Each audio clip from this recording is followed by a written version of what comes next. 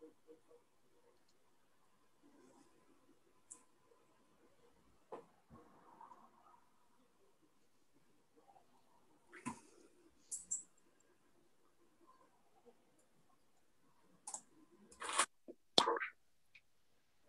da pawb, croeso I Darlith Sefydliad Raymond Williams. Good morning, everyone, and welcome to the annual Raymond Williams lecture.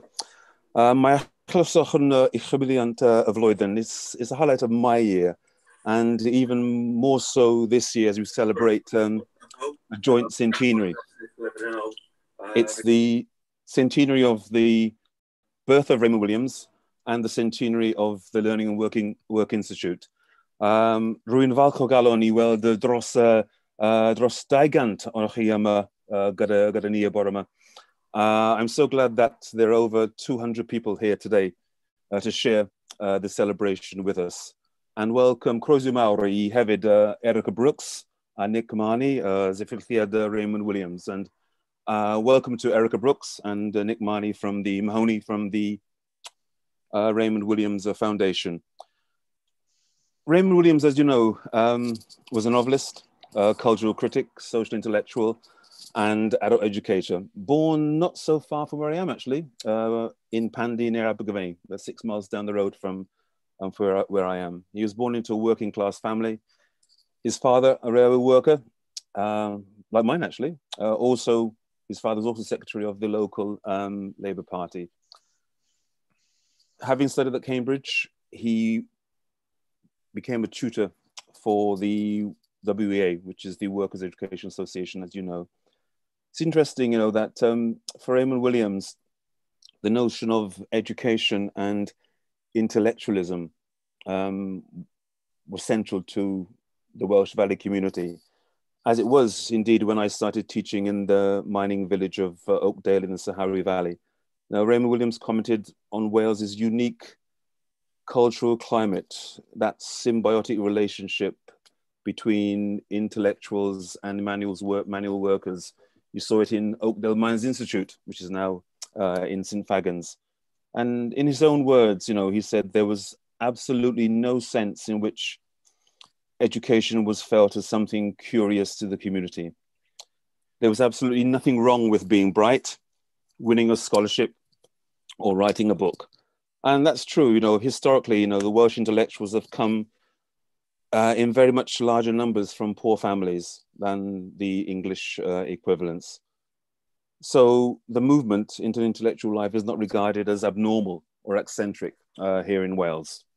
And in fact, the typical Welsh intellectual, again, these are Raymond Williams' words, the typical Welsh intellectual is, as we say, only one generation away from shirt sleeves. The second centenary is that of the Learning and Work Institute. NIAS, the predecessor, was founded in 1921 as the British Institute of Adult Education and was dedicated to advocating for and promoting adult learners' learning. And that's what we're still doing here at the Learning and Work Institute in England and Wales. And it remained the advocacy body for adult learning in England and Wales, probably the largest body of such body in the world. I think it is, and I believe it is. In January 2016, we took, as NIAS, we took a decision to merge with the Centre for Economic and Social Inclusion, and that formed a new organization which we have here today, the Learning and Work Institute. But those two organizations, they bring the principles of Raymond Williams, the principles of NIAS, of adult education, and they bring the principles of employment policy together in one organization. And those principles of Raymond Williams and the practice of the Learning and Work Institute are indeed central to our session today. This is our 21st lecture, and I'm delighted today to be joined by Kirsty Williams, the Minister for Education. And following the Minister, the keynote lecture will be given by Professor Tim Blackman, the Vice-Chancellor of the Open University. And then we will have a panel discussion chaired by David Hagendijk from the Learning and Work Institute. On the panel, we will have Tim Blackman himself, Kirsty, the Minister, Maggie Galliers, who is the Chair of the Learning and Work Institute, Mark Jones, Principal of Gower College, and Emma Williams, the Inspirational Adult Learner of the Year last year. The event will be recorded, and I believe one of my colleagues will put a hashtag, which is a hashtag RWLecture 2021, into the chat for you. Throughout the lecture, we're keen for audience participation, so please post questions to the panel during the lecture and like the posted questions, so that gives an idea of the top 10 questions for the panel. But I think, off we go. I welcome Kirsty Williams, the Minister for Education for Wales, to open this lecture. Kirsty. Diolch yn fawr, Jeff. Bore da pawb. Good morning, everybody. And it is great to be with you, virtually at least, today. I'm sure that we are all in for a treat hearing from Tim, Professor Blackman, and perhaps how he sees the future for lifelong learning and the opportunities it brings, not just for individuals, but also for a better society and democracy. Of course, as the Vice-Chancellor of the Open University, he might have a head start on the rest of us in adapting his teaching and lecture style in the age of Zooms, Teams, Skype, and the million other platforms that we have all had to grapple with over the last year. The OU, as many of you will know, was once the University of the Air, as imagined by Harold Wilson. These days, most institutions have had to become universities of the cloud, but all can still learn much from the OU's work and how it delivers, supports, and works across different media. I can't help but wonder what Raymond Williams would make of it all. He was, of course, a keen thinker and scrutineer of mass media, communications, and their educational reach and influence. In many ways, perhaps, we are now seeing the bringing down of the privileges and barriers that he identified as being inherent in the English, if not quite British, education system that was tied to reinforcing class and societal hierarchies. It would be, of course, remiss not to mention what we have done as a government in the spirit of the long revolution. I truly believe that our reforms have moved the Welsh system away from a blinkered focus just on full-time undergraduates, remembering that just 4 in 10 of our students are not full-time undergraduates. And we have successfully delivered a student finance system where full-time undergraduates, part-time undergraduates, and postgraduates can get the equivalent support in grants and loans. I'm so pleased that our part-time numbers continue to go up after the introduction of the reforms. And if you look at the OU, for example, since our reforms, their Welsh part-time student numbers have gone up by 85%. Getting to grips with progression to postgraduate has been a particular personal priority. We had seen a very unfortunate decade of decline in Wales prior to 2016. In my time in office, introducing grants and loans, plus further bursaries in STEM subjects, first year Welsh postgrads have increased by over 1/3. These reforms have helped us to widen access, to bring more diversity onto campuses, and I hope to spark long-term changes in access to the professions, academia, and community regeneration.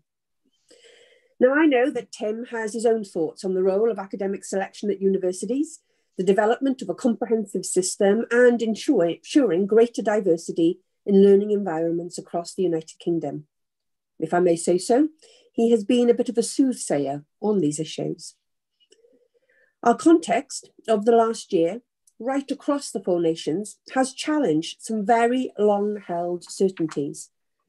Without sitting A-level examinations, universities were and are happy to be agile in their student admissions.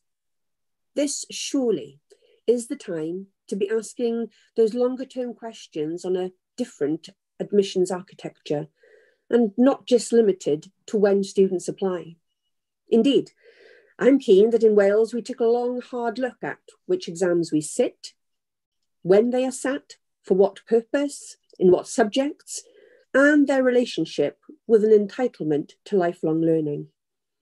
I worry that there may be too much conservatism in all of our education systems to tackle these head on. But the last few months have shown that convictions can change quickly and decisively when the opportunity comes. And I'm sure that Tim will have some of his own answers to these challenges in his remarks this morning. So, friends, let me introduce him to you formally so that he can enlighten us all. Professor Tim Blackman joined the Open University as the Vice-Chancellor in October 2019, having been VC at Middlesex University before that. Of course, it was a return to the OU, where he had previously been PVC for research and quality. Tim has a lot in common with my colleague and boss, the First Minister. Both are professors of social policy, with experience of community and social work before becoming academics. Tim is a fellow of the Academy of Social Sciences and the Royal Society of Arts. And he's also co-founded charitable enterprises such as Community Technical Aid and the Oxford Dementia Centre. It is my great pleasure to introduce this year's Raymond Williams Memorial Lecture delivered by Professor Tim Blackman.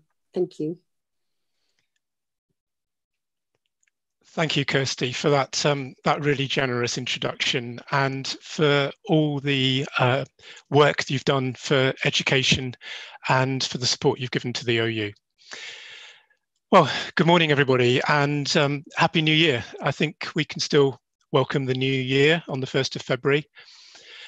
After 2020, it's a hopeful year, but for now, I hope that you and your families are well and managing in these very difficult times. Thank you for joining the lecture this morning. Thank you especially to the Learning and Work Institute for inviting me to give it, and to Louise Casella and my colleagues at OU Cymru for supporting the event. It's a real honour to give this lecture, not only to follow such distinguished speakers in previous years, and I'm delighted that one of them, Minister Kirsty Williams, is joining us this morning, but also because it is in memory of Raymond Williams, who has had a huge influence on how many of us think about politics, culture, the media, and literature. I was first introduced to his work by my PhD supervisor, Professor David Byrne at Durham University in the early 1980s. I found his writing profound and challenging. The ideas are challenging, and his work is quite challenging to read, often complex and nuanced. His novels are easier reads, but still explore the same themes of solidarity, community, and ecology that he was concerned about throughout his whole working life.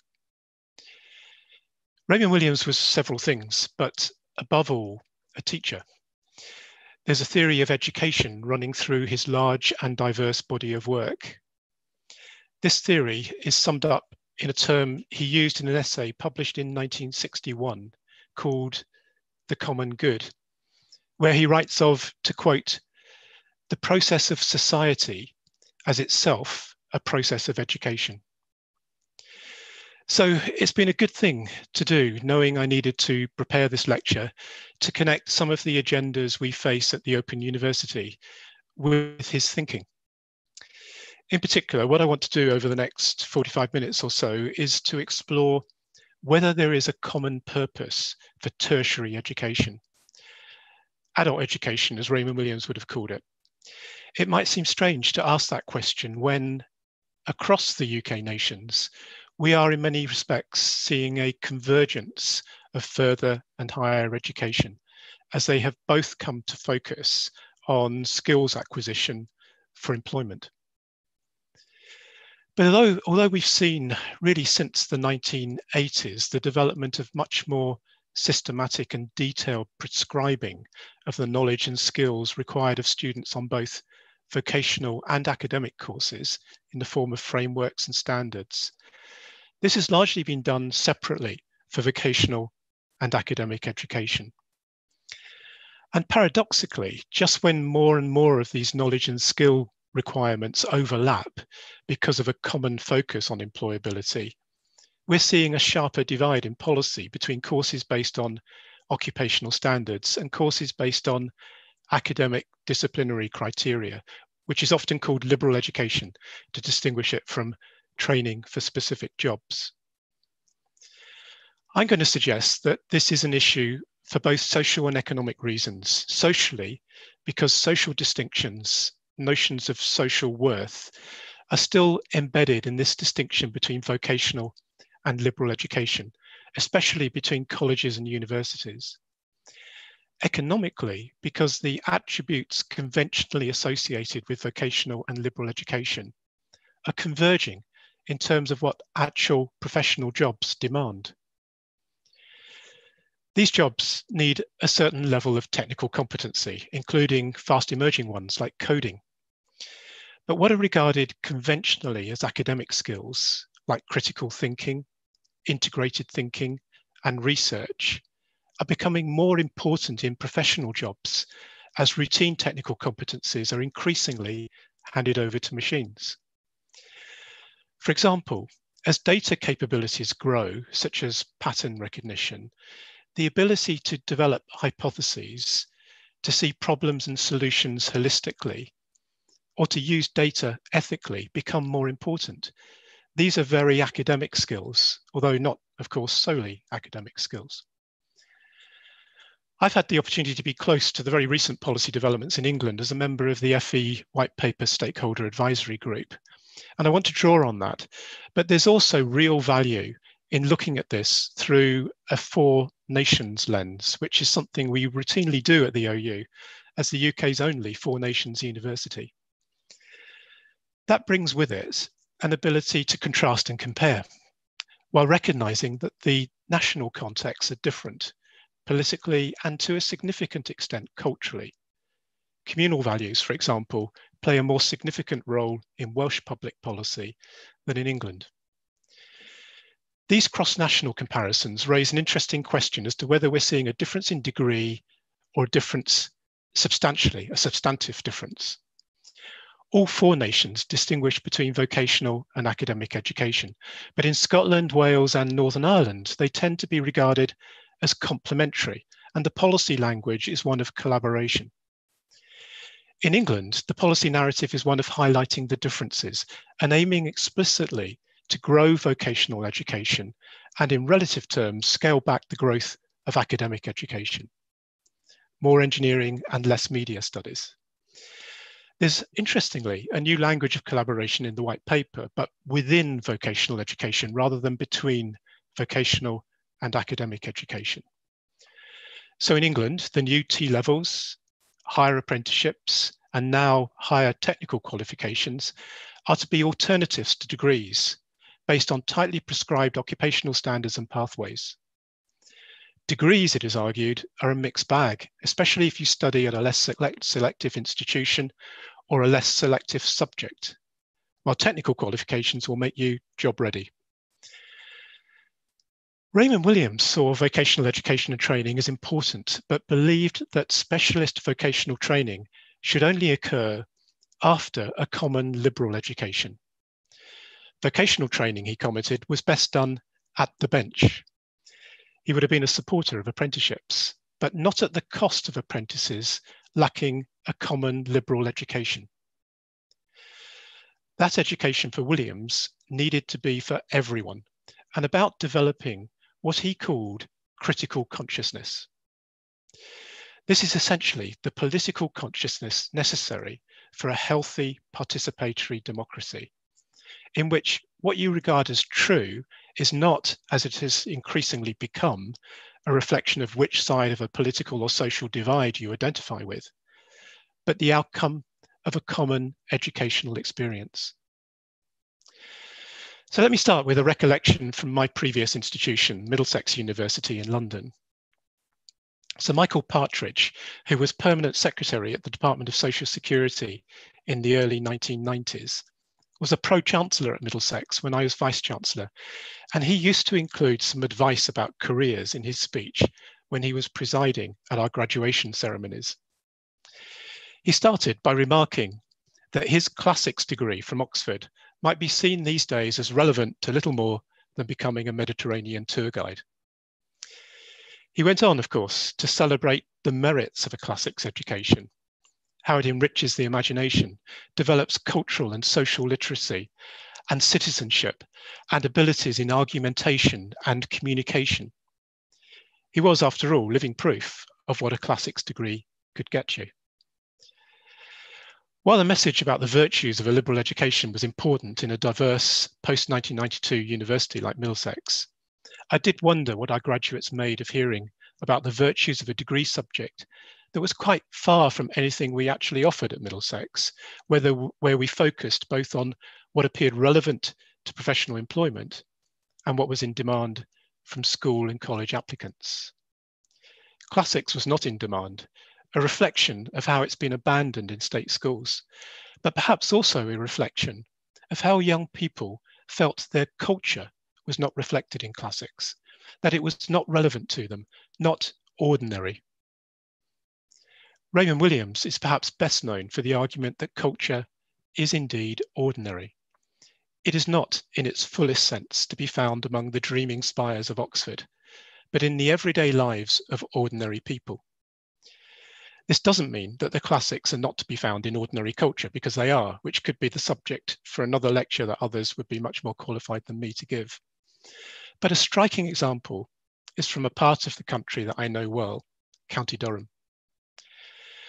When the mines were open, the local trade unions, the lodges, made banners that displayed messages about their cause, often paraded to the accompaniment of brass bands.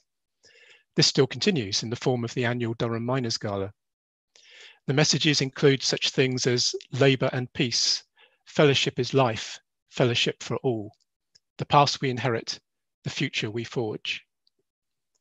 The banners are works of art, and although the pits are now long closed, new and renewed banners are still made and put on show in community centres and other venues.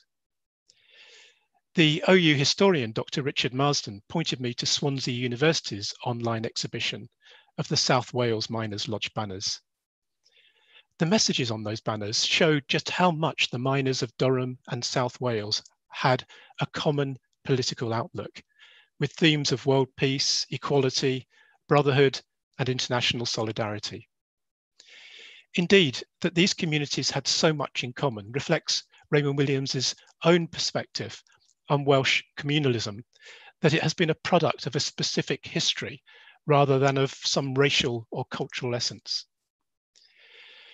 We also see across the mining communities of Durham and South Wales the same appetite for education, both self-organised and through participation in local authority and university adult education classes. In fact, Louise has suggested to me that you could argue the OU itself came out of this movement, and I think there's a lot to that. Geni Lee, the minister who drove creating the OU as a university for everyone, was the daughter of a Scottish miner, and her husband was an R in Bevan, whose great achievement was the National Health Service. While Geni Lee graduated from Edinburgh University in 1927 with a teacher's diploma and a law degree, an R in Bevan left school at 13 to go down the pits and credited his education to the Tredegar Working Man's Library. While Bevan was reading Marx in his local Working Men's Library, many other miners were more interested in classics. In their book, A People's History of Classics, Edith Hall and Henry Stead chose as the frontispiece a photograph of the banner of the Fenhall Drift Lodge in Lanchester, which was made in 1960. A 20th century miner is depicted next to a Roman soldier. The miners of the Durham and Northumberland coalfield learned about Roman Britain. It was part of their culture because it was part of their place. We're talking about the land of Hadrian's Wall. In the 1920s, classics was a very popular subject in Durham University's extramural classes, where nearly half of the students were manual labourers and a third of them miners. Did studying classics make them better miners? I think it probably did. Indeed, the coal owners encouraged participation and, of course, had their own agenda for doing that. Raymond Williams, in his essay, Culture is Ordinary, explains working class culture as a way of life in which what matters is neighbourhood, mutual obligation, and common betterment. But fast forward from when he was writing in the late 1950s to 2017, and we find the journalist and author David Goodhart problematizing these values as paradoxically a source of division in contemporary Britain. In his book, The Road to Somewhere, The Populist Revolt and the Future of Politics, Goodhart writes about what he sees as the Great Divide. Here's what he says. The old distinctions of class and economic interest have not disappeared, but are increasingly overlaid by a larger and looser one between the people who see the world from anywhere and the people who see it from somewhere. Anywheres dominate our culture and society. They tend to do well at school, then usually move from home to a residential university in their late teens and on to a career in the professions that might take them to London or even abroad for a year or two. Such people have portable, achieved identities based on educational and career success, which makes them generally comfortable and confident with new places and people. He continues, somewheres are more rooted and usually have ascribed identities, Scottish farmer, working class Geordie, Cornish housewife, based on group belonging and particular places, which is why they often find rapid change unsettling.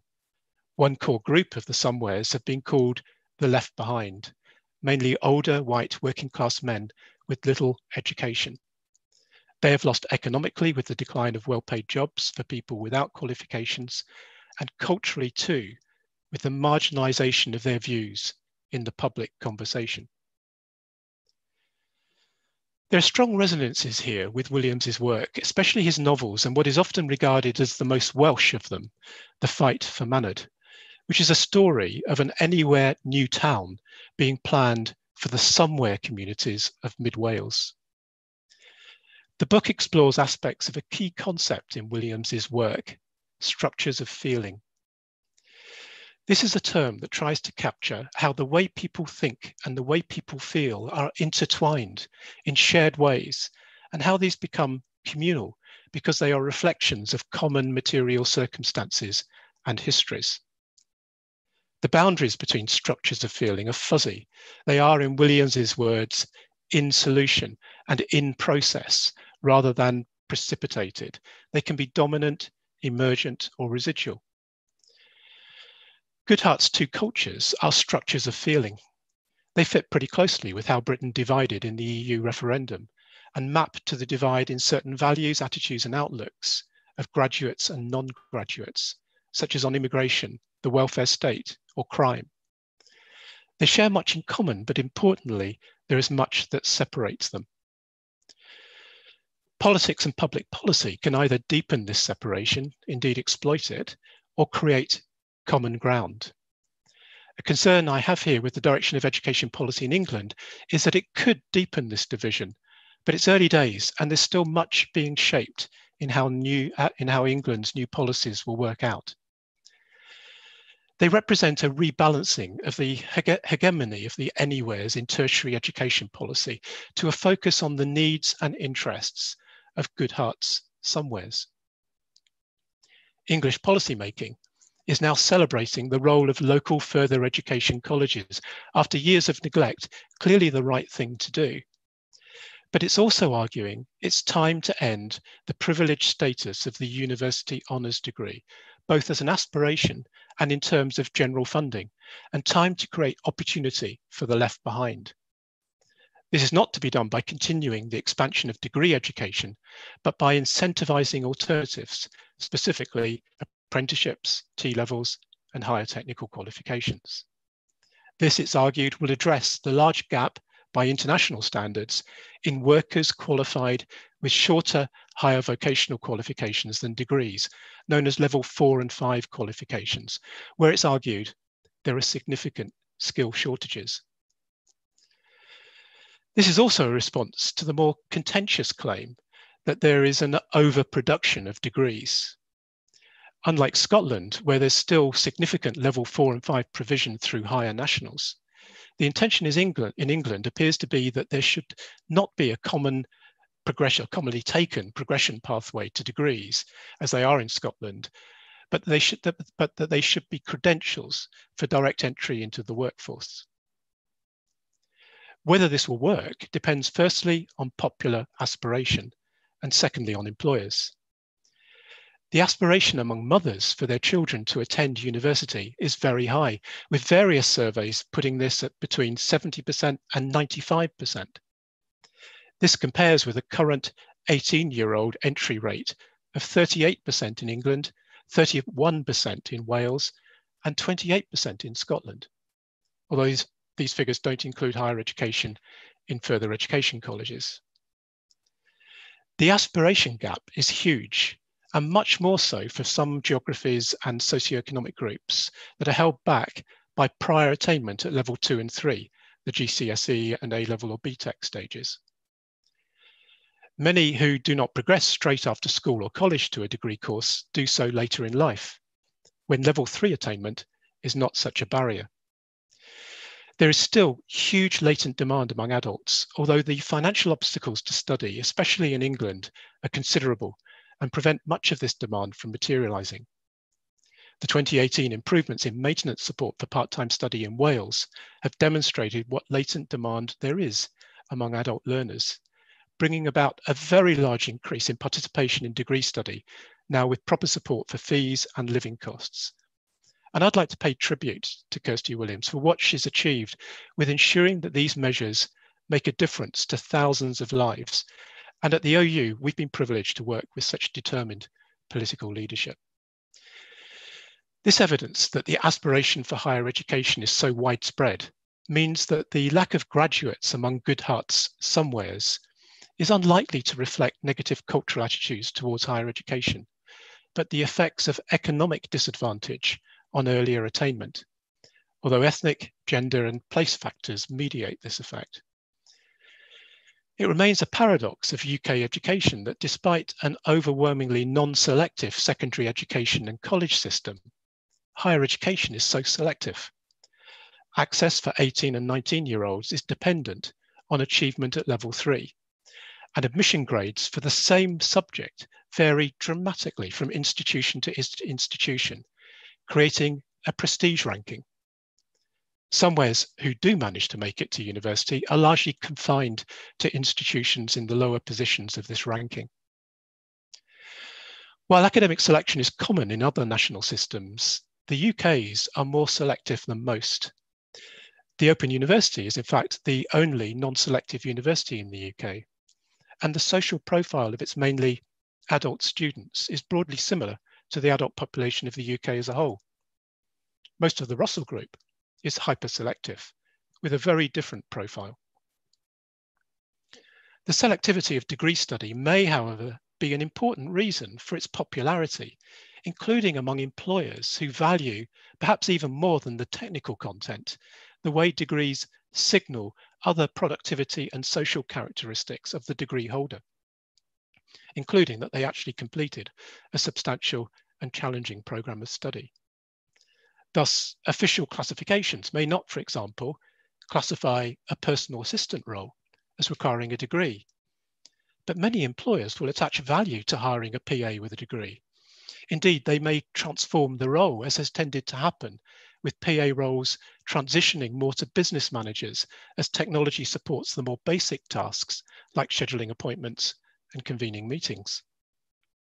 And one of the reasons why PAs and business managers are increasingly graduates is that young women's participation in higher education is significantly higher than young men's, and these are roles traditionally associated with women. The growing gender differential in higher education participation raises a whole set of other issues, from it being degree courses that are predominantly studied by women that become labelled as low value, to the bifurcation of academic and technical education routes, risking greater occupational segregation and gender pay gaps. One thing new graduates, both young and adult learners, often do not appreciate is that while their degree can be very important in achieving the initial step into a professional job or a career change, over time the degree becomes less important because what comes to matter more is past performance in the job, what you've done and what you've accomplished. This doesn't mean the degree is unimportant. In many ways, it's this later performance that employers are trying to predict in using a degree as a proxy for potential. And as evidence, they're right. The more graduates a business has in its workforce, the more innovative it is likely to be.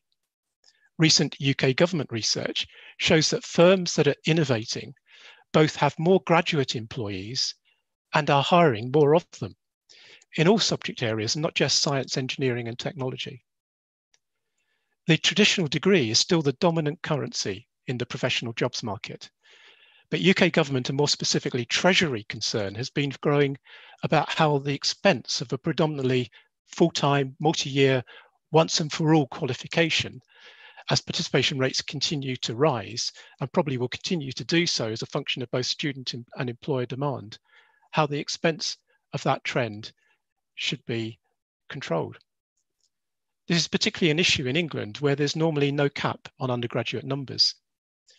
This is probably one of the reasons why in the UK government's recent interim response to the Auger Review, the proposal for minimum entry requirements that would make degree education more selective are still being kept on the table.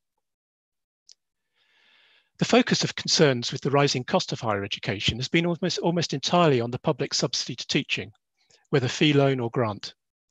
The cost of maintenance support for students who choose to live away from home is little discussed. I don't have the Welsh figure, but maintenance loans in England are expected to reach £9 billion per annum by 2024, with half never repaid. A huge proportion of this goes to residential higher education and to student landlords. Residential higher education was a model created for an elite system that's now very expensive as a mass system, benefiting the students of anywhere families far more than somewheres, who often study locally, which in many other countries is the typical study pattern. The UK is unusual, but the residential model is associated with higher completion rates, and despite its expense, still delivers a positive net return with the extra earnings and taxes paid over a working lifetime. Much has been made of the small fall in the graduate earnings premium in recent years, yet the remarkable thing is how the premium has held up as the number of graduates in the workforce has increased. Degrees have spread wealth. Also, despite the extent to which the public subsidy to higher education varies across the 4 UK nations, in every nation, there's a net exchequer return on this investment. Public spending on higher education is a good investment, generating innovation, raising productivity, and increasing tax yields. Criticisms of the dominance of degrees have therefore focused not on averages, but on the outcomes of different degree subjects. This is a strong part of the narrative in England, but interestingly, hardly at all in the other nations. The data are fraught with interpretation issues. Are comparisons between subjects genuinely like with like? What is professional employment? And what stage in a working lifetime is the right one to fix a measure of employment outcome? The current measure is 15 months after graduation. At that time, I was in what was then a non-graduate job as a community worker, but I'm now a Vice-Chancellor. Nevertheless, the differences in professional employment outcomes are striking. By subject, this ranges from 90% in professional employment 15 months after graduation to less than 40%. There's also marked variation by institution, and the same subject can have very different outcomes. Engineering, for example, ranges from less than 30% in professional employment to nearly 90%, depending on the institution. There's much less data available for outcomes from higher vocational qualifications, and there often seems to be an assumption that these all lead to highly skilled jobs. This is largely untested to the extent that degree outcomes have been scrutinised. The recent English Skills White Paper cites, a little misleadingly, one study that identified a better earnings premium from level 4 and 5 qualifications than degrees. But the data were very limited, and the authors draw no firm conclusions. These data, however, cannot be ignored by universities. The outcomes students achieve from completing their programs will increasingly be visible to applicants, advisors, and employers. That these outcomes may also be associated with prior attainment, family background, school attended, or institutional prestige that's not associated with any actual differences in the quality of education is likely to be of little interest to employers for whom an outcome is an outcome. Data capabilities are also likely to take this trend further, with modern HR systems able to track what institutions and qualifications are most strongly associated with successful appointments. LinkedIn already has this capability to a significant extent. Raymond Williams, in many ways, saw this coming. He understood how the increasing data capabilities of societies would have a growing influence on policymaking. He warned too, in his book Towards 2000, about adult education systems simply being aligned to the constant drive for short-term competitive advantage that he saw as characteristic of capitalist economies, leading to wage growth falling behind a growing concentration of value in assets and capital, and ultimately to ecological catastrophe. He was critical of education as training because it didn't develop the popular critical consciousness that avoiding these crises needed.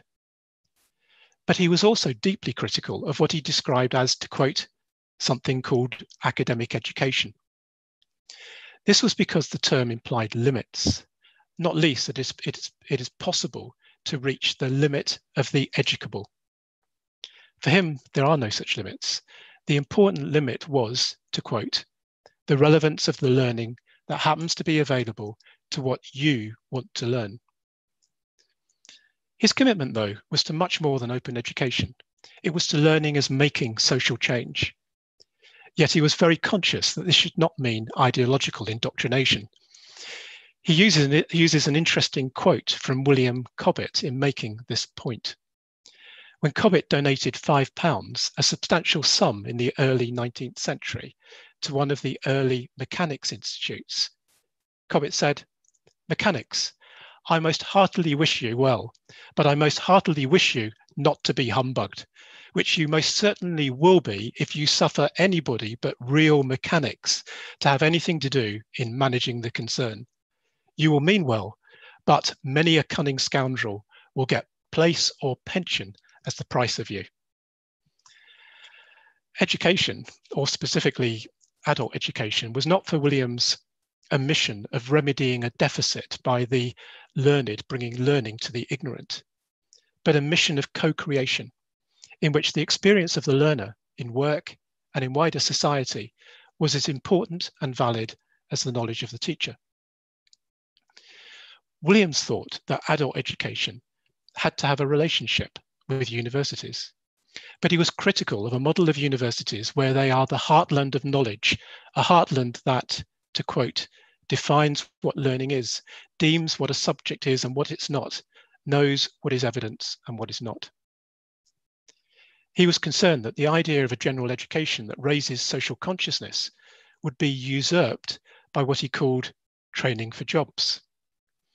When, as he put it, the industrial trainers arrived, life became difficult for who he saw as the true public educators, the new humanists.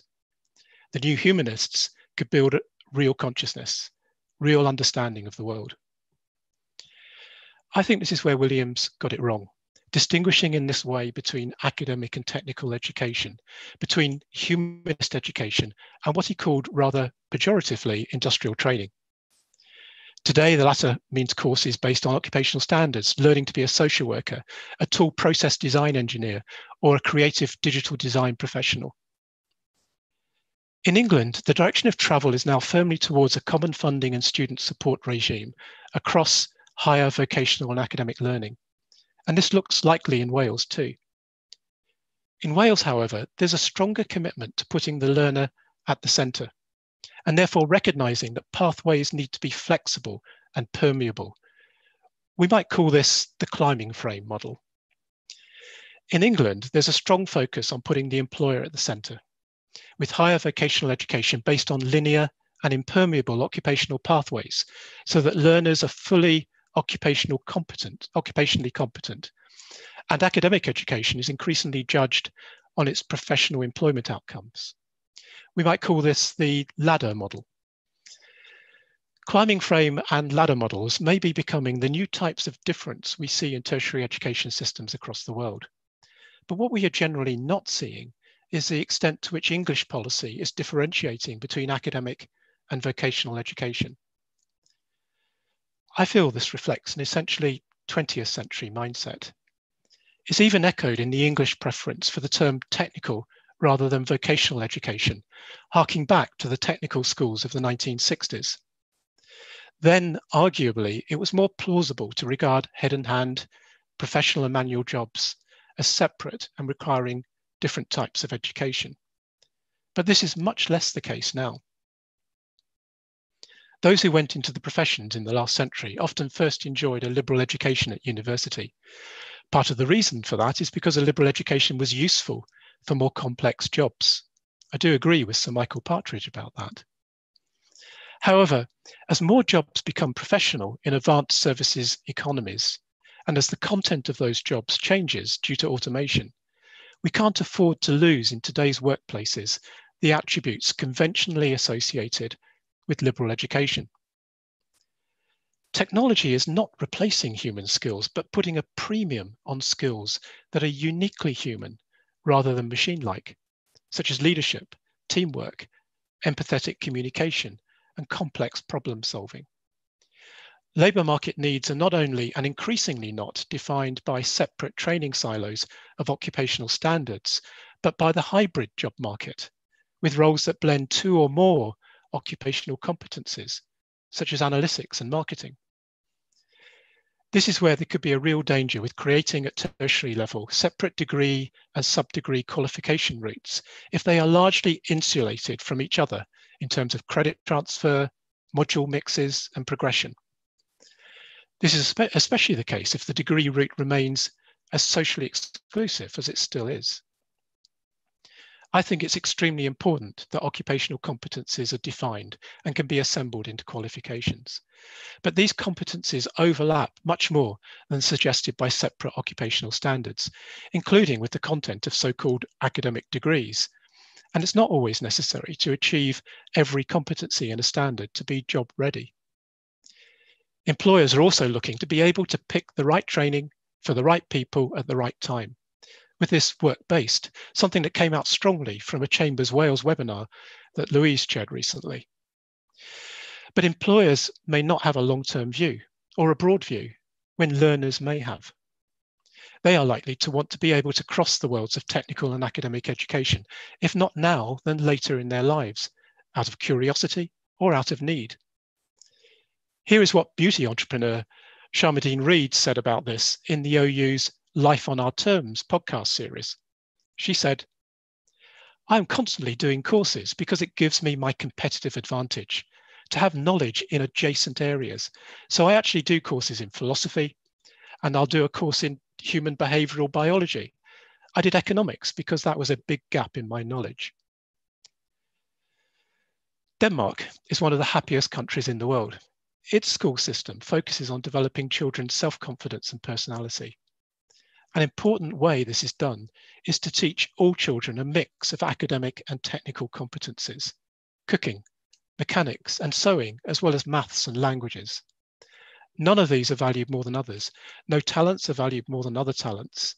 So all children develop with confidence in something that they're good at, and many of them realise they can be good at all of them. It's encouraging to see plans for the new school curriculum in Wales reflect some of this thinking.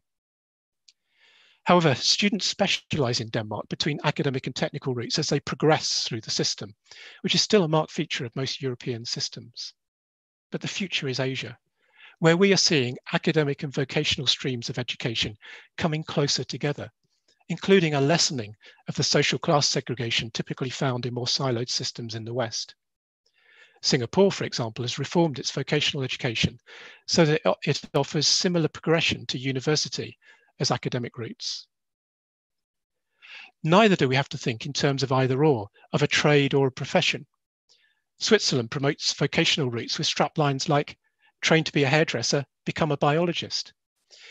In Australia's dual sector universities, many academic graduates progress to a short vocational qualification at a lower level, not because they made a mistake choosing their degree subject, but because that is what they want to do.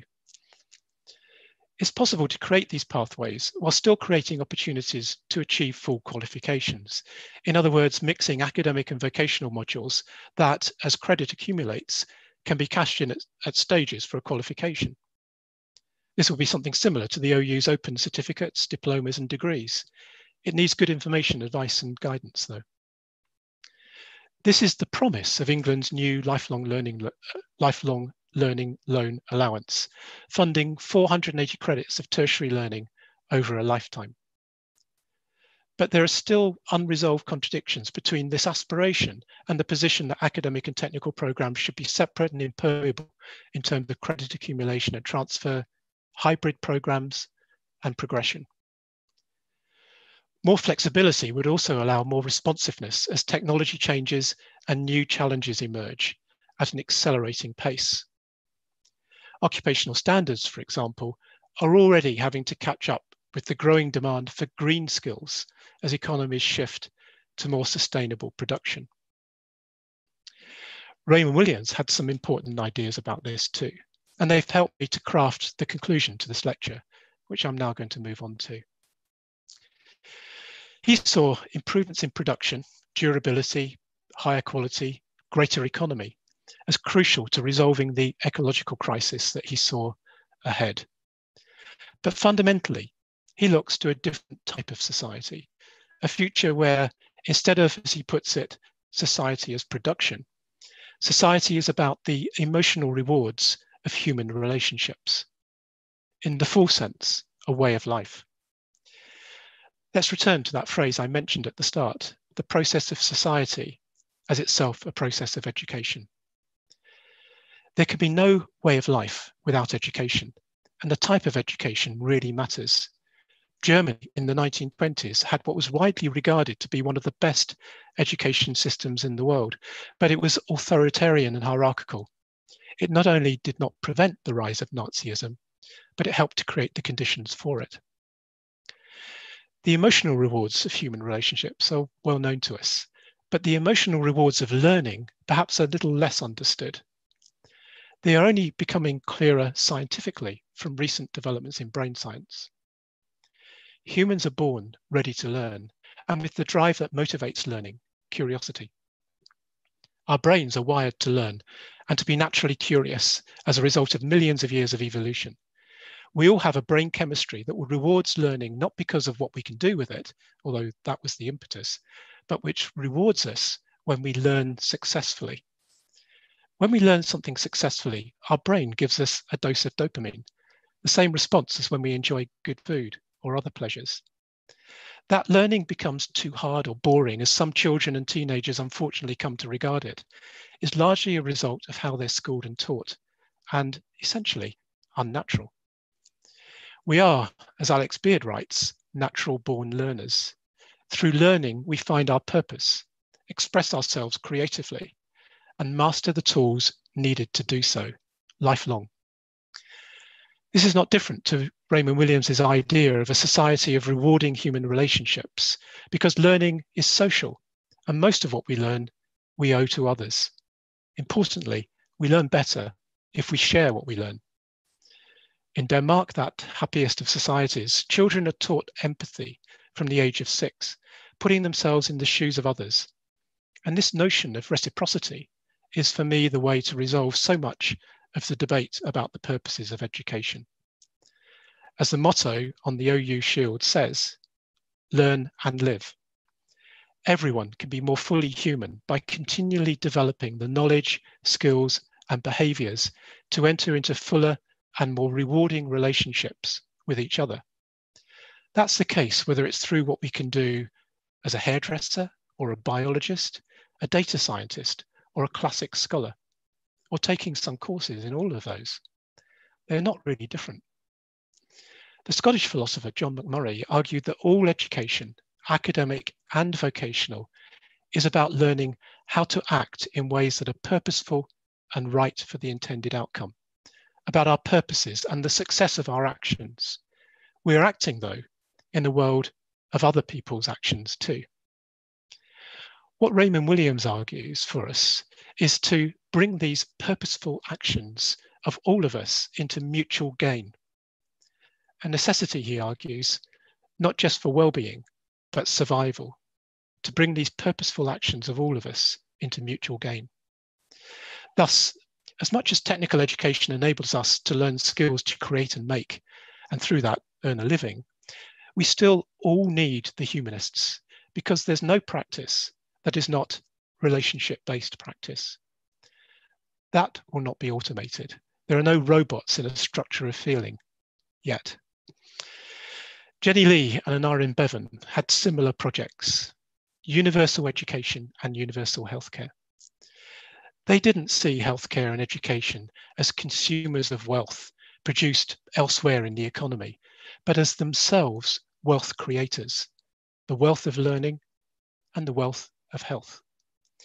Just as healthcare is about enabling both productive working lives and human well-being, so education should present no necessary choice between education for work and education for well-being. We need education for what Williams calls a way of life. The necessary task is what way of life we choose. Thank you for listening. Thank you, Tim. And I know it was an odd way to deliver a lecture, as we discussed previously, where you can't see nodding heads. There's no applause from the audience, and there's no one to make eye contact with to make sure we're on the right lines. But I think there's lots and lots in there from your lecture, which I think resonates with how we try to approach things as Learning and Work Institute, but also the context here in Wales. We're going to move on to a panel. We will come to Tim last on the panel to give you a chance, Tim, to catch your breath and to just have a drink of water. But the panel members today we have Kirsty Williams, the Minister of Education, you've already heard from. Mark Jones, the Principal of Gower College, Swansea, trying to give an FE perspective. And Maggie Galliers, as mentioned previously, is both on the OU Council and is also Chair of Learning and Work Institute, so straddles both the organisations. And I'm really pleased that we've got Emma Williams with us here as well today. Emma is is this year's Inspire Award winner, and has got a fantastic story, which I will ask her when I come to her to tell a little bit about her background and her perspective on this. I was hoping, though, to come first of all, I think, to the Minister. Oh, actually, before I do that, I should say, Tim, in the last kind of bit of your lecture, you talked about classic scholars. And we had a message from one of your OU learners who has just started a classics degree at the age of 74 with the Open University. So I think that probably typifies the kind of mission and purpose of the OU and the kind of diverse range of learners that you have, and definitely never too old to start learning. So I will come to Kirsty if I can, first of all.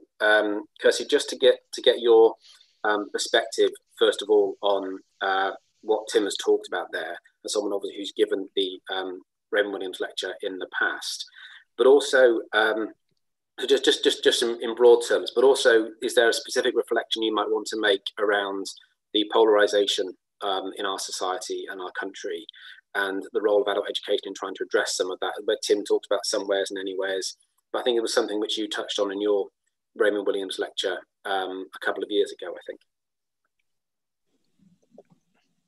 Well, thank you for that, David. And as you said, it's so difficult to do a lecture in this particular format because all those verbal cues are not there. But can I just say, I've scribbled a lot. So that's my equivalent of a verbal clue for my reaction to Tim. Lots and lots of really, really interesting and thought-provoking points that was made. I think here in Wales, I think, we are trying to establish a system that is indeed that climbing frame with the student at the heart of it. And because of COVID, I'm deeply disappointed that we haven't been able to move forward at a greater pace with our tertiary reforms here in Wales, which is about creating that environment to build that climbing frame, students at the centre, and that ability to move seamlessly between different types of education that has been described today, but with that goal of the personal fulfilment, as well as the ability to contribute to society, both economically and in the culture of our community. I'm so pleased that Tim mentioned curriculum reform, because I think that's where it starts for us in Wales in the process that we're trying to move towards that purpose-led education from 3 upwards, and recognising, that all aspects of education are as equal as others, and that's the aim of our areas of learning and experience, where each of them is given the same weighting. I guess that's the policy intention, but we need to change how we hold our system accountable to make sure that actually happens. But I think for me, what we have seen during this pandemic once again is making sure that we have that people within our nation, have the ability to critically think about choices that politicians and others are making around them, to be able to engage in those scientific concepts, and to be able to move forward. And some of the most dispiriting things that I've seen during this pandemic is some of the misinformation, the fake news, the COVID denial. But I think that brings back to the point that Tim made about the importance of all subjects, because you can understand the science, and as ministers we can follow the science, but that then butts up very quickly against human behaviour. And then you need a different set of people who have got a different set, a different type of understanding of how the hard facts butt up against the real life world and what people are willing and not willing to do. So, the pandemic has crystallised some of these things, I think, about, the need for broad education, the skills within the population to be able to interrogate choices that people are making. And interestingly, I'm going to crib, if he doesn't mind, I'm going to plagiarise Tim's comments when we move forward to our stage 3 debate about our curriculum, because one of the most controversial parts of our new curriculum reform has focused on what we teach children about relationships and sexuality education. Now, I don't know what it says about Wales, that most people want to talk about the sex bit.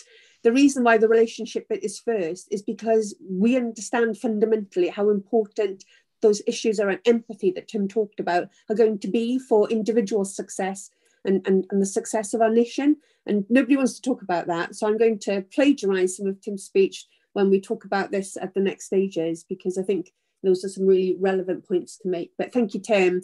Really engaging and really food for thought for policymakers like myself about how you make that climbing frame a reality for Welsh individuals of all ages. Yeah, thanks, Kirsty. I thought the climbing frame was a useful way of describing it, and particularly people coming back into education at different stages of their lives, which hopefully we'll hear a bit from Emma in a second or two. I keep dropping out, which is typical, as I'm trying a panel and my internet keeps dropping out. So if I do drop out, I'm going to ask my colleague Jeff to step in if I drop out at the wrong moment. But I'm going to come, I think, now to Mark, if I can, Mark Jones from Gower College, Swansea, just to give a kind of a broad FE perspective there. And not so much what Tim has said, but actually some of the comments that we're seeing on Slido on the chat talk a little bit about kind of saying that perhaps Welsh Government focuses too much on vocational education to the detriment of that kind of common liberal education. As an organisation from Colleges Wales, I'm sure you're probably fed up of having to keep reminding people about colleges within the education debate, which is not, I think sort of the phrase "and colleges" is something which I think you talk about a lot. Do you recognise, as well as a reflection on the lecture, do you recognise that those criticisms as fair, that we focus too much on vocational education, or have we got that balance about right? Well, I don't know. Thank you, David. First of all, Tim, David's quite right. You don't get recognition. You don't get applause. I really enjoyed that lesson. There was so much in there that really I recognised a lot of what was being said. And when we've spent the last 12 months looking at how we do things online, blended, laptops, adaptions, centre assessed grades, centre determined grades as they're going to be, it's really useful to reflect on what we're trying to do and why. I suppose my college is a bit different, David, and maybe just to help put it in context. So we're a general FE college, but we have a significant A-level cohort. So we have 1,500 A-level, full-time A-level students. That's whereas a school might have one A-level group of chemistry. I have 15 groups of A-level chemistry students this year. And this distinction between academic and vocational is something that plays out across the college, but particularly in our Gweinidog campus, where our A-levels is based every day. Many parents have a clear view of what they want. A-levels seen by many parents as the gold standard. And so actually, David, vocational struggles in some areas of the college in that parents have got a clear idea of what they want to do. But what we've tried to do across the college, and actually online learning has helped, is we've tried to mix our students up as much as we can. Online learning has given us opportunities. The children have always mixed well. They've always mixed well on our sports fields. In our rugby team, we have 2 brickwork students who are the props, but I have an A-level physics student who's the hooker. The same thing happens in all of the sports, in performances, in choirs.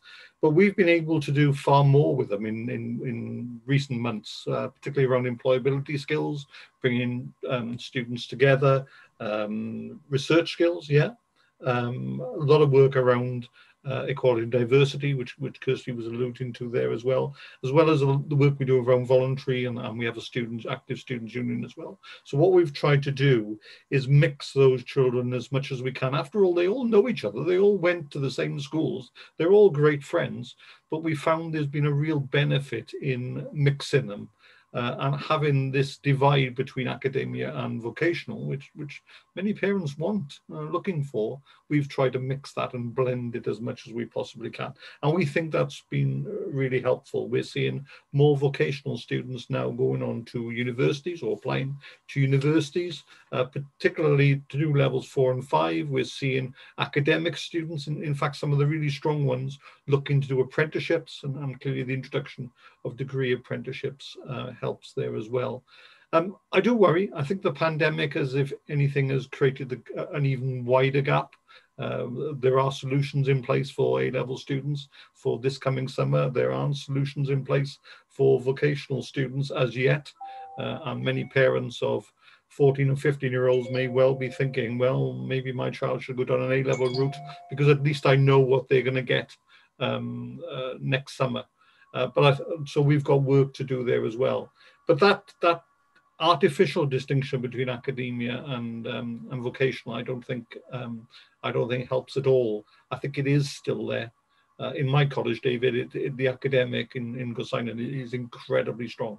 Parents have a view on what they want their child to do to go into the best universities. And therefore, maybe one thing that we take, and there was so much to take from what Tim said today, one thing is to do work at a lower level in schools, raising awareness, not just talking about jobs and opportunities, but really taking the children on a journey, more intensive, longer programs, maybe in the summer and the weekend, to have that more diverse culture, which I think Tim was alluding to really well.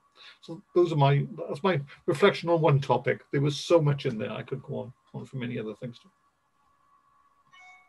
Thanks, Mark. Perhaps another area to ask you to touch on is around Tim's point about occupational kind of pathways and occupational standards, and perhaps they are too narrow. And for the world of modern work, where you'll have young people leaving college and school, the college rather, at 18, 19, facing decades of work. Yeah, they are too narrow. You recognise that? Yeah, kind of very much so. Very much so. When you do a lot of work with the Regional Employment Skills Partnership in Southwest Wales, and in a way, curriculum now feels very disjointed. Well, we need to put a bit of this in, and we need to put a bit of that in, and we need to put a bit of this in, and they need this skills. And all of a sudden, it becomes this monster when there is a need in there, I think, for more generic skills that go right across the board. And maybe, and we're reflecting on this now as we try to get our students through qualifications. I can see situations where more students are coming back to adult learning in the evening to maybe develop some of the specific skills. So our vocational students this summer hopefully will get a qualification, but they're probably not as skilled as maybe the students were 2 or 3 years ago, which means next year, whether in university or still at the college, maybe they've got to do some bite-sized courses in evenings or weekends to develop the skills.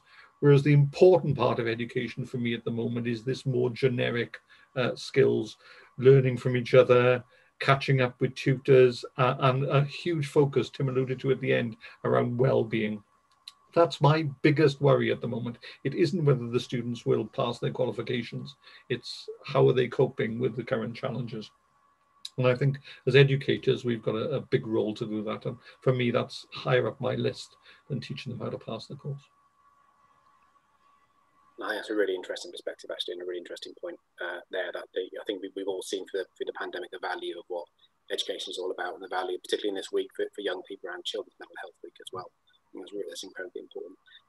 Thanks, Michael. We'll come back to you in a minute if that's okay. But I was going to ask Maggie Galliers now to give her reflections as the chair of the Learning and Work Institute in what is our 100th year anniversary, as Jeff touched on previously. But just specifically, Maggie, I think Tim finished by talking about education is a lifelong universal need, and how we can kind of see the challenge around education and lifelong learning in the same way that we saw at the end of the Second World War, the challenge of the welfare state and the NHS. And I just kind of wondered, if firstly, for your reflections on the lecture, but also if we were asked by the government or governments across the UK to commission a work similar to that we saw at the end of the First World War around the value of adult education, the role of adult education, what are the kind of priorities do you think government should look to address for the next kind of 100 years of adult learning?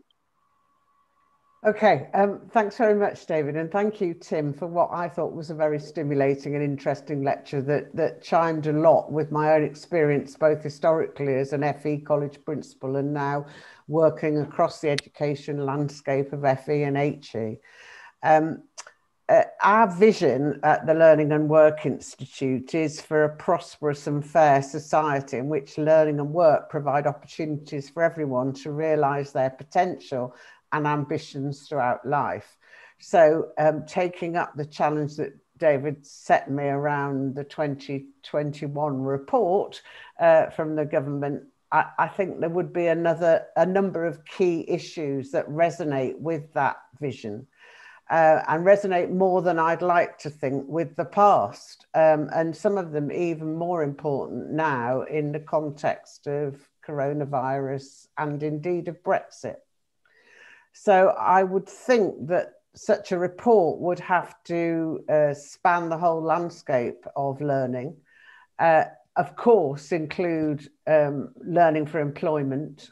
There is a shortage of skills, particularly at levels 4 and 5 for our economy. But there is also the need for individuals to access good work which is going to lead somewhere. And the education that's necessary for them to do that, and then to make progress within their workplace environments. And secondly, I think such a report would need to look at learning for citizenship and for social inclusion and for social justice. We have, according to our latest adult participation survey and other sources of evidence, some 9 million people across the United Kingdom who still have low literacy and numeracy standards. And that cannot be good for social inclusion and for social justice. And indeed, for one of the things that Raymond Williams himself was very concerned about, learning for democracy. And we're still coming to terms, aren't we, with what this pandemic will have done to erode the progress that had been being made on the gap between those from the more deprived areas and those from more affluent areas. And I think some of the early indicators are that much of that progress has been lost and will need to be made up again. And then finally, I think the theme that would need to follow on in such a report would be learning for individual enrichment, for health, mental health, physical health, and for individuals to realise their full potential. And I would like the report to address how all this knits together and what kinds of policies would need to be created to ensure that climbing frame of opportunity that seems to have come across quite strongly from Tim's lecture, and one that I certainly recognise from both the FE and the OU world, people stepping on and off at different times in their lives. Our students cannot be easily pigeonholed, and their lives will change, and there will be crossroads, and they will need to step on and off as the rest of their lives allow. So something about how it all knits together, something about how you create that climbing frame, and what infrastructure is needed to deliver high quality and equitable provision right across the UK. And finally, what the balance of investment should be expected between the state, the employer, and the individual. Because in the end of the day, none of this learning comes free. And we have to decide what priorities we have, both as taxpayers and as employers and as individuals in our own right. So that's my take on what such a report would need to address. Thanks, Maggie. And I think you touched on it a little bit in your answer there, but there's a couple of questions that have come in around, we're focusing here around kind of level 3+ to a certain extent. But there's obviously the question from Catherine Robson from Adult Learning Wales, and another one from another contributor as anonymous. Just saying, you know, for lots of learners, level 3 feels quite far out of reach for them at the moment. You'll be talking about a kind of climbing frame. You know, how do we support those at entry level? And you talk about the balance of priorities. Where in the balance of priorities for investment should kind of, you know, community access and level, you know, entry levels, level 1, etc., sit within that, do you think? I mean, that's a really interesting question. And I was once asked that by George Osborne, oddly. And all the evidence would seem to suggest that at the higher levels, the most return is to the individual. And so the implication would be that at the lower levels, where the return is very much to society and the economy as a whole, is where the taxpayer ought to put their investment. But it would be interesting to see what Tim's take on that would be. I think I will come back to Tim on that, and also I may come back to Kirsty on that as well. But thanks for that, Maggie. I'm going to bring now Emma into the discussion. I'm really pleased Emma's with us today. I think, as Jeff said, Jeff may have said, we've not had the chance to celebrate Emma's award this year. We would normally have a big ceremony, and Emma's our overall winner this year of the Inspire Award, along with a number of other winners of individual categories. And we've normally had the opportunity to, you know, kind of celebrate your story, Emma. So there'll be a lot of people here who don't really know your story. I don't know if you wouldn't mind just kind of, I think you'll do the introduction far better than I will. So don't you mind just touching a little bit on your kind of educational journey? I know you've got a new role this week as well, which we were talking about earlier on. But I don't know if you want to just touch a little bit on kind of how you've got here. Okay, yeah, thank you. Thank you for asking me to be part of this. It's an honour, really it is. And thank you very much for the lecture, Professor Blackman. I've got lots of notes here too. And I've kind of like gone circle from going back into learning and now being a teacher and delivering lectures online with no interaction, and it's much more difficult. So I really did hang on to every word. Yeah, I didn't really have the background that I've been able to provide for my daughter, who is just currently doing her A-levels and going into university generally as an 18, 19-year-old, because you know, I was homeless at a young age. I had a family breakdown. I made a lot of wrong decisions. I became addicted to drugs and alcohol for 17 years, and I came into recovery. I'm in my 10th year of recovery now. So, you know, me learning, you know, first the self-belief that I can achieve, and then going through, I'm in my 6th year now of higher education.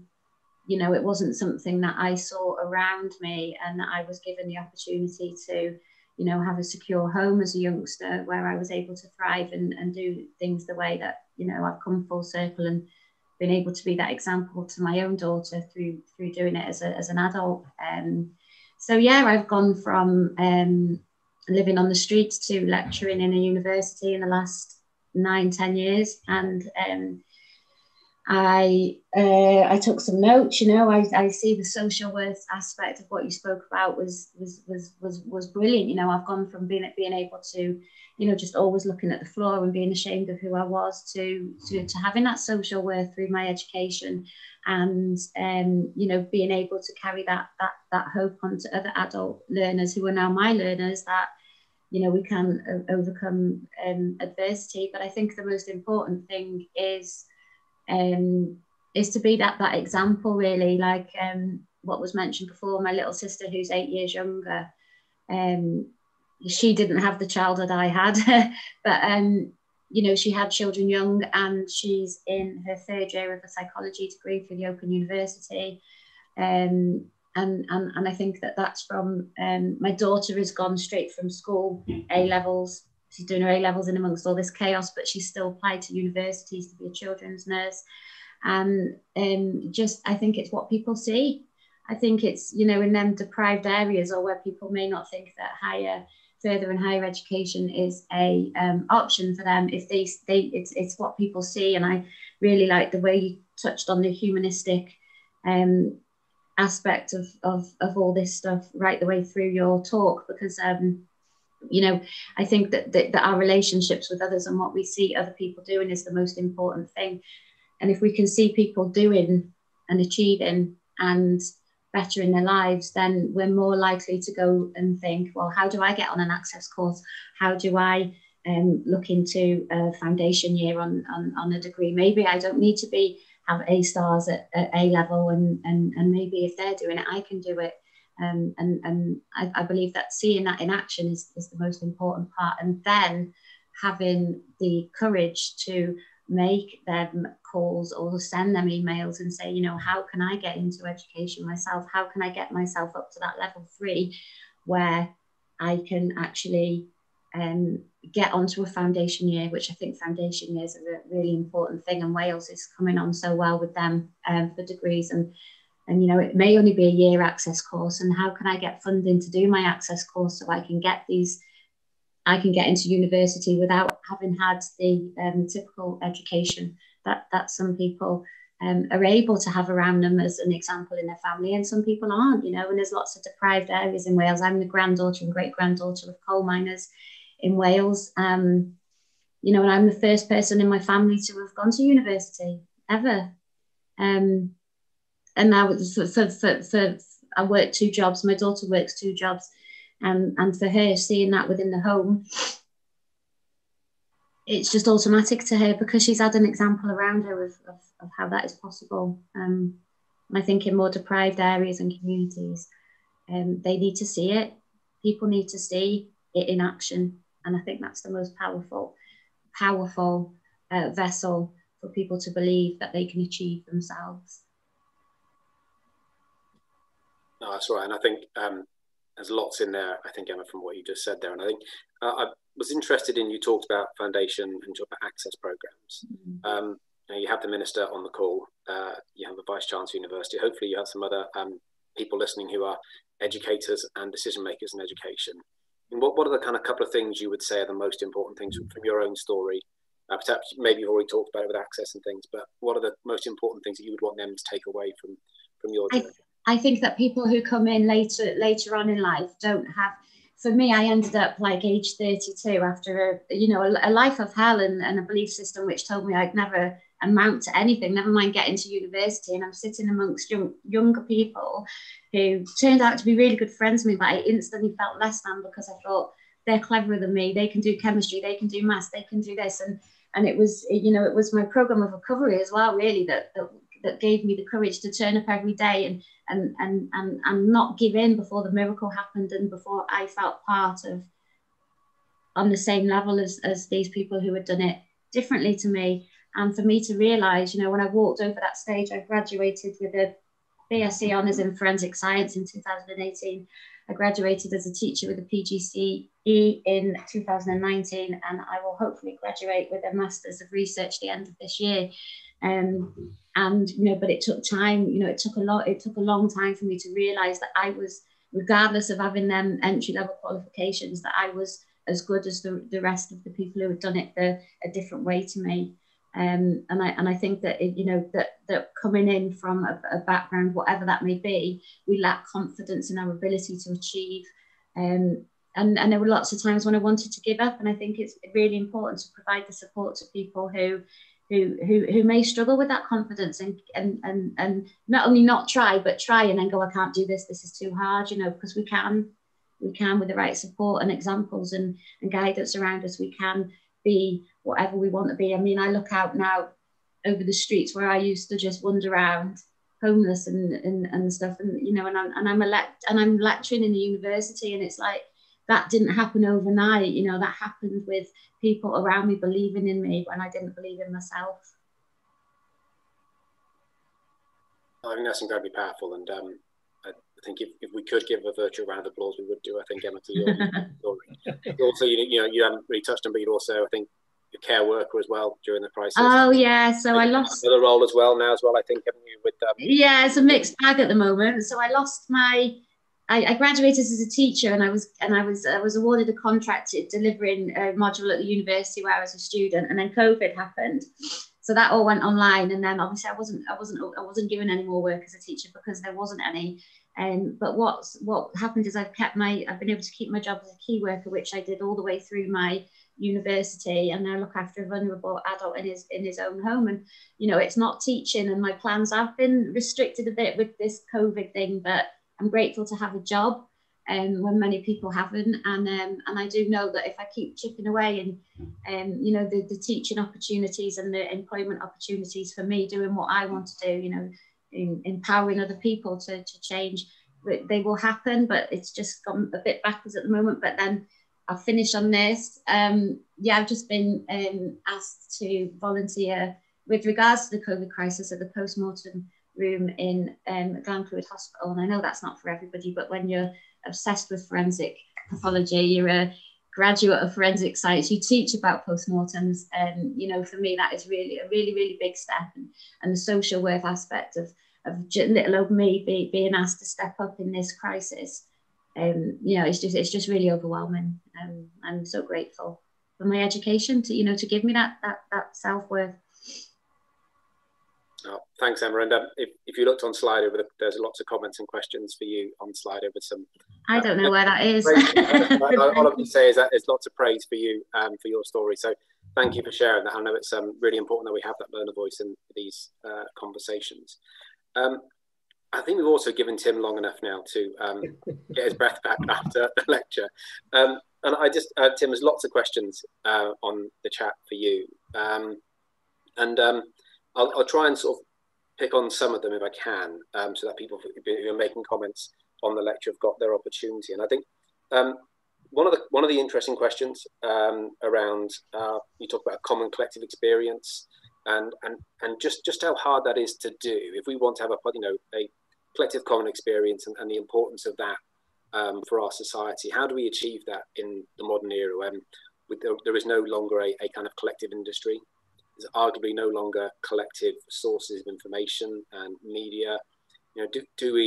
Are we able to achieve Raymond Williams's vision in the context of a far more fragmented society and workplaces? Thanks, David. And thanks for all that feedback, David, Kirsty, Mark, Maggie, Emma. Emma, what a powerful story. And thanks for all the questions coming in. I guess the fundamental point I'm trying to make is that learning together rather than separately is really important. Students with different backgrounds learning together, students learning different subjects together, mixed abilities. And that's why I see comprehensive education systems as so important. So I think that's part of the answer. Let's continue to promote and defend the principle of comprehensive education. I think that can enable us to bring together students on different learning pathways, learning technology, humanities, and not necessarily always moving up the education ladder. I talked about climbing frames. We'll shift levels, go up, go down according to what we need. And the system needs to support that and recognize it all as of value and worth. And I suppose briefly, the other point I'm trying to make is that, you know, we're asking ourselves, what is education for? Well, yeah, it is for ourselves, but it's also for others, for each other. It's the job we do, but it's the job other people do for us. You know, it's the delivery driver bringing the Amazon order to a teacher, and it's the teacher teaching that delivery driver's kids at school. You know, that's that reciprocity is what I'm saying is such an important foundational principle. So it's learning together, not apart. It's being comprehensive.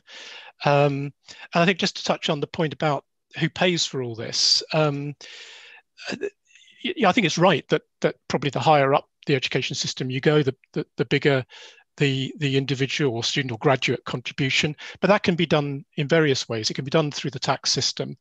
And the last point I just want to make right now is that, you know, this is about paying for a valuable product. It's not some kind of service that's feeding off wealth creation elsewhere in the economy. This is wealth creation. Education is wealth creation. It's a valuable product that we do need to pay for. But, you know, that's the point. It's not paid for by taxes are a way of paying for it. But the issue is, how much of it do we want to pay for? Those are my points, really, that this is a collective enterprise. We should look to fund it collectively, and we should see this as an investment in our future, a sustainable future, and we should see it as spending on something that is immensely valuable and creates wealth. Okay.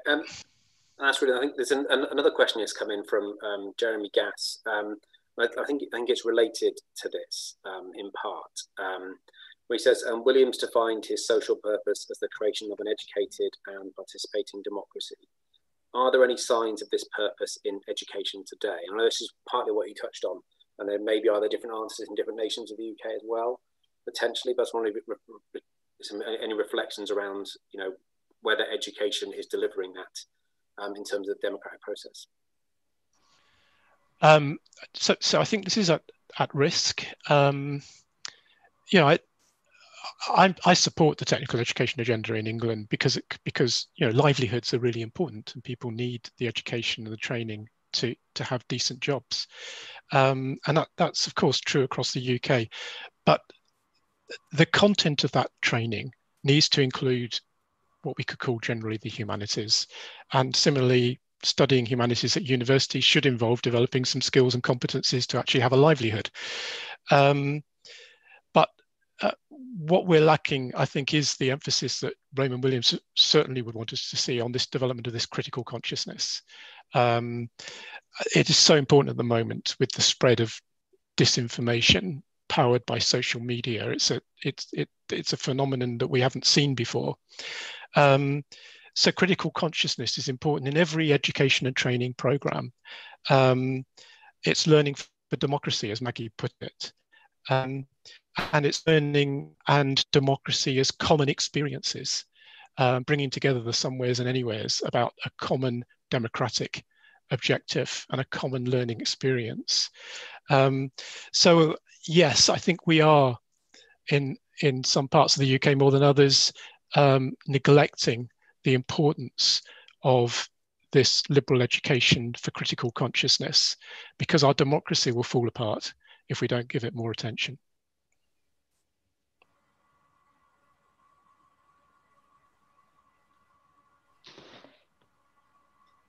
Tim, I think we've lost Dave and he's dropped out, so I think we're going to ask Jeff if he'd take over the chair at this moment. Jeff?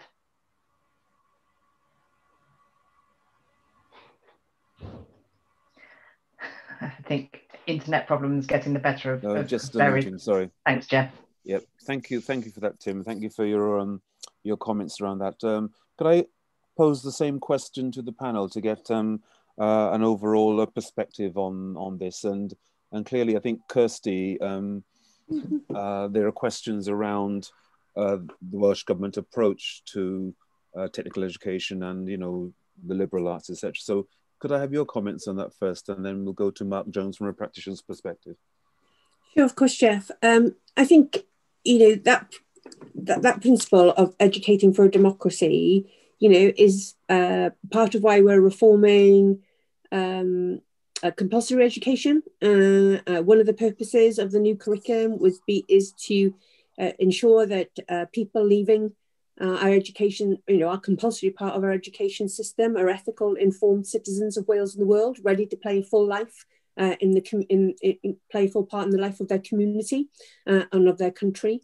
I think it's why we have always made sure that there is an element of universalism within a progressive system of supporting student support.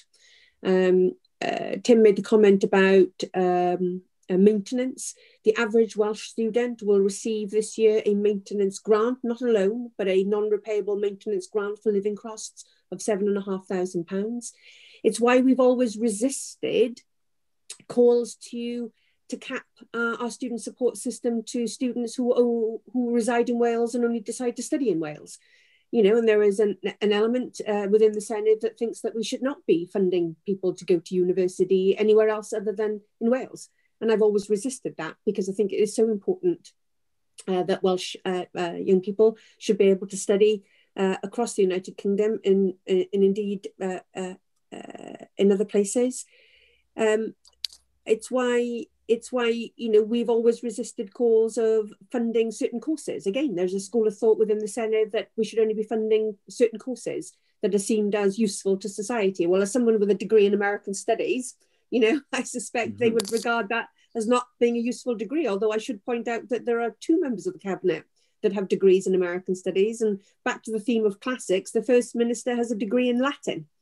So, who makes these decisions about, what learning is valuable and what not valuable? And that's why we've always, had that universalism in our approach to studying. That's why we're desperately looking to find new ways of supporting a Welsh version of Erasmus+. The Turing scheme that is being proposed in England will be fine for your undergraduate student who's studying a foreign language. What the Turing scheme is not fine for is your child who is a member of the Young Farmers Club here in Mid Wales, who has never gone to university, doesn't want to go to university, but has used the Erasmus scheme to partner up and to meet young farmers in other parts of rural Europe to discuss the future of rural communities and how they live their lives. Or the soccer team in Llanrindod, Wales, who gets to play soccer in Germany and for whom those children would never have had the opportunity to move outside, particularly, Llanrindod, let's be honest. So, that idea of education in all its forms as being able to build, education for democracy, I think there's a challenge. We heard from Emma, didn't we, about the courage needed to step through the threshold, just to simply go through that door into those institutions. I think we've made great progress this year over these last couple of years with a sense of higher education civic mission. Institutions that not just serve the purposes of the students that attend them, but are institutions of their place and serve the communities in which they are located. The Open University has always done that, but, can the same be said for some of our other institutions? And I think we've seen great progress in being able to do that. So the university isn't just about the people who attend there, but that university delivers good in the community that it is located in. I think, the question about where's the balance, I think, it doesn't have to be an either or. I think, government has a role to play, yes, in supporting access to postgraduate study. But I think, obviously, we have a role and responsibility for promoting access into informal learning that actually doesn't create necessarily a formal qualification at the end of it, because it is the gateway that person needs perhaps to move on to that. So, it doesn't have to be an either or. We're trying to spread the resources that we have got, across the gamut of learning opportunities. And I'm with Tim, I would say as an education minister, sometimes, we have to make the case that we're paying for a very, very important service, and, and perhaps you know, a greater level of discussion of what is an adequate amount of funding to go into education systems is something that all governments need to have. Thank you, Minister. I'm so pleased that we're trying to keep that balance here in Wales with the liberal social democracy as well as the technical piece. I had asked the question for Mark Jones, so if Mark could take his question, then, and Dave, welcome back. I'll butt out now and leave it to you. Well, I wouldn't disagree with it either, Jeff. I suppose where it goes wrong is the links between different institutions. So for example, if I want, as this lecture's been going on, we just had notification from Cambridge and Oxford on how many of Gower College Swansea students have got in next year. Now, they're not up for liberal education. They just want the brightest kids in their particular subject. And when our 16-year-olds arrive, we know if they haven't had an A GCSE, then they'll struggle to get into those top universities. And it just feels as if it's a strange discussion. There's plenty of potential. Emma's story is incredible story, isn't it? Well-deserving winner of this year's award. But there were so many people who bloom late. And at the moment, I just feel we're on a bit of a treadmill when we need to take a step back. And crucially for me, we need to get the different institutions, the schools, the colleges, the universities, talking together to find that smooth pathway that recognizes someone's wider skill base and gives them the same opportunity. Where at the moment, it feels like it's more of a rush, more of a treadmill, particularly at 16 to 18 years of age. They've got to come in with the best GCSE results, which gives them the best chance of getting on to the best universities. And that's a small number of individuals, and yet that's what we seem to be focused on. So I think I wouldn't disagree with anything that's said. I just think there's something we need to do about talking together to find those pathways and make it more open for pupils of all different skills and of abilities to achieve whatever they want to do. Thanks, Mark. And yeah, apologies for dropping out there, everyone. Challenge of doing this remotely. I want to bring Maggie back in, if I can, really.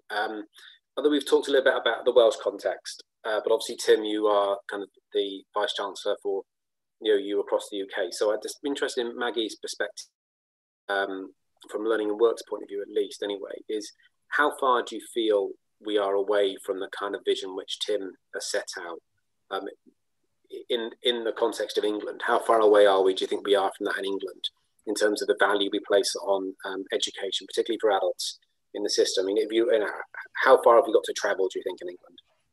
I mean, unfortunately, I think there is a lot of ground to be made up. I mean, for utilitarian reasons, I think there has been a huge emphasis on funding that which is seen to be useful to the economy. I think what Tim referred to as, engineering, not media studies. And I think there is an artificial divide between the technical and the academic. My observation is that for many technical jobs, you need to have underpinning knowledge. You need to have academic skills to analyze, to dissect, to transfer. And it isn't fully appreciated that it's not just a system of vocational competencies. You need to do what William Morris and John Ruskin called uniting the heart, the hand, and the mind. One of the things that I like to quote is that when I was a principal of an FE college, a number of my students competed in the World Skills Olympics and came back with medals, silver medals, even a gold in one case.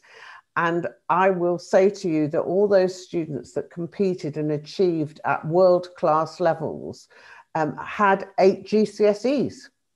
But instead of being advised to take a progression pathway that through A-levels and so on, they came from families where the vocational pathways were valued.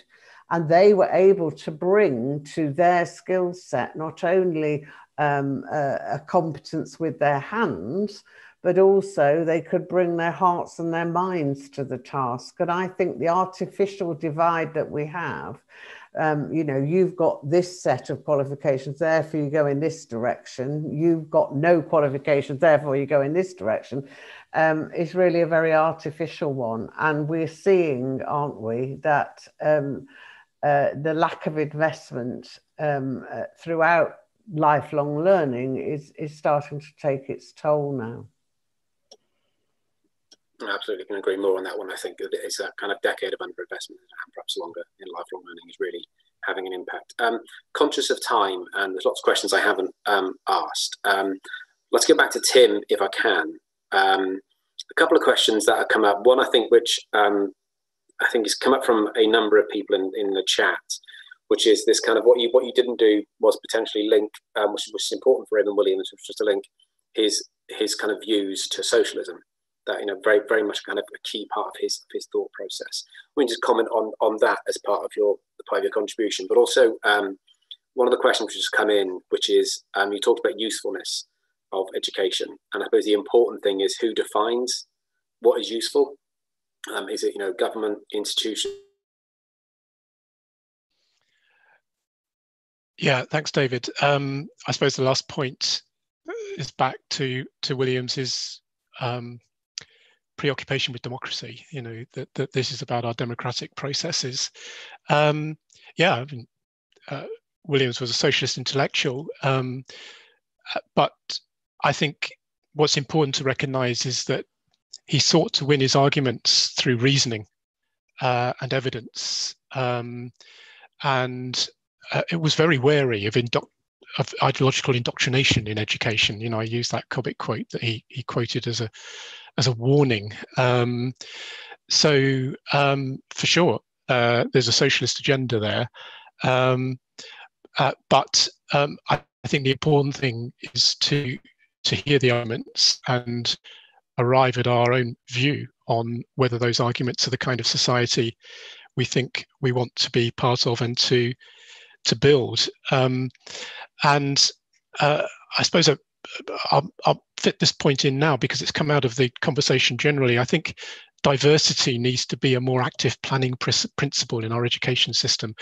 We've built education systems that stratify intentionally or unintentionally, when there's tons of evidence that diversity creates better problem solving. Companies with diverse boards do better. Education environments that are diverse raise everybody's game. And I think one thing I'm going to take away from this is how can we think through diversity as being a more active planning principle in our education systems? And that will enable us to respond to the things Williams warns us about, call it socialist or not, but growing inequality, ecological catastrophe, unhappiness. These are the things he warned us about. He was amazingly forward-looking. I mean, I went back to a lot of his work to prepare for this lecture, and and I regard myself as fairly familiar with a lot of his writing, and I was just surprised by how much he saw of what was coming: disinformation, wealth in capital growing while wages stagnate, and a relegating of things that are fundamental to our well-being and our relationships in the interests of short-term economic competitive advantage. And I think finally, you know, he very much brought together the socialist and green agendas. And I think that has a very profound message for us that we have to avoid this mindset where we regard people and the environment as raw material to be exploited. We need a relationship with others, a relationship with the environment that invests in its sustainability for all of us. Thank you, Tim, for that, and thank you for bringing us to that point in the lecture. I'd also like to thank the panel, Kirsty, Maggie, Mark, Emma, for your contributions this afternoon, and move on to Louise Cosella, who's the Director of Open University in Wales, for Louise to give us a summary and some closing remarks. Thank you. Thanks, Jeff, and thanks, everyone. As Jeff said, I'm Louise Casella, Director of the Open University in Wales, and can I add my thanks to Tim for giving the lecture today. It was really fascinating and thought-provoking critique and celebration of Raymond Williams' thinking, his legacy, and indeed where we are today. Much food for thought there for educators and policymakers alike. Thanks to, of course, to Maggie, who both the OU and Learning and Work Institute are lucky to have as part of our teams. Emma, for the inspiration and example inherent in your story and actions, and Mark, for your reflections, a reminder that we've been deep in a year of how, and need to hang on to the what and why of what we do. We really appreciate all of you having been part of today's events to share your unique perspectives and experiences. I'd also like to thank Dave and everyone from the Learning and Work team for working with us once again to put on this special event. We at the OU in Wales are really proud of the relationship we have with you, and working together on the Raymond Williams lecture is always a pleasure. Finally, but by no means least, can I thank the Education Minister, Kirsty Williams, for being with us today. Minister, we appreciate very much the way in which you've worked with us at the OU and in the wider learning community to start to really change the way we think about learning here in Wales. Of course, from the OU's point of view, we often emphasise the reforms you drove to student finance, which now mean that part-time study is a realistic prospect for thousands more people in Wales. And we've already seen the positive impact of this with continued growth in the number of people choosing to study with the OU since the new system was brought in. But we also applaud and support the curriculum changes for schools that will challenge and develop a different kind of learning in Wales. Changes which perhaps Raymond Williams would have welcomed too, and your drive to ensure that tertiary education is a more fluid and seamless progression for all. Reforms which should reap real and sustained long-term benefits for Wales, not just for the current, but for future generations too. Wales has been very fortunate to have as our Education Minister someone who's been willing to take the long view and to press for the best thinking and ideas to be brought into policy making. I know you've got your hands very full at the moment, Minister, an understatement perhaps, but after May, I hope perhaps you, as you consider your next steps in life beyond the Senedd, you might be able to reflect on what significant achievements your reforms to the part-time funding system have been for adult and lifelong learnings. Maybe you can take advantage of them yourself if you're considering new paths. It would be absolutely remiss of me not to recommend the OU's free online learning platform, OpenLearn. Come and learn with us, every subject under the sun available. But in all seriousness, Minister, we thank you for your support and for all of your work to open up education to so many more people and send you our best wishes for the future. In his lecture, Tim referred to Raymond Williams' view of education as a vehicle for social change. Indeed, at the start of his lecture, Tim referred to the term used by Williams himself, the process of society, as itself a process of education. And I think that's a perfect description of what we're all striving to do. And in these uncertain and challenging times, I also think that description offers some hope for the future. Over the past year or so, and like you, I'm sure I can't quite believe it's been a year, we've seen thousands of people across Wales turning to learning to keep them going, to get them through. Because while the subject matter at hand is valuable in its own right, and I do believe that any learning is valuable, whatever its nature or purpose, we also know that learning brings with it much wider benefits. It opens minds and horizons. It helps maintain our mental health and well-being. It offers us new skills and knowledge, and it gives us experiences that we had never thought possible. The more of us who have the opportunity to learn, the more we are all able to play our part as active citizens, members of communities, our local communities, our national life, and on the world stage. The more of us who have the opportunity to learn, the better we all understand the world around us, what drives people, what powers an economy, and what fosters cohesion, tolerance, and respect. The more of us who have the opportunity to learn, the better we all become, each of us able and empowered to effect positive change, to make our voices heard, and to play our part in building, as we at the OU put it, a brave new Wales. Of course, what we're talking about is the civic nature of education. Its purpose is as much for one as it is for all. Its benefits reaped more widely than one person, one household, one business, or even one community. Its transformational power felt more strongly than one generation, but by all the generations that follow. And it's in that spirit we can all redouble our efforts to open up learning to everyone in Wales. Now more than ever in the lifetimes of any of us, we need to see education as the inextricable component of our shared mission to improve society. So in conclusion, thank you again, Tim, for your lecture today and for the provocation it delivered, and to our panel members for the lively discussion. And thank you, on behalf of all of us at the OU, to the Learning and Work Institute in your centenary year for all the work that you do to champion lifelong learning and challenge us as providers, policymakers and employers to best support the individual for the benefit of society. The Welsh proverb has it, "Nerth gwlad a gwybodaeth," a country's strength is in her learning. We look forward to continuing to work with all of you to build that strength towards a progressive and fair future. Minister, participants and attendees, thank you all for joining us from wherever you may be and for being part of this event and for being part of the conversation. Diolch yn fawr. And thank you, Louise, for that. Thank you, Louise, for that closing message. So can I also echo your thanks to Tim for that stimulating and engaging lecture, and thanks to the panel, the minister.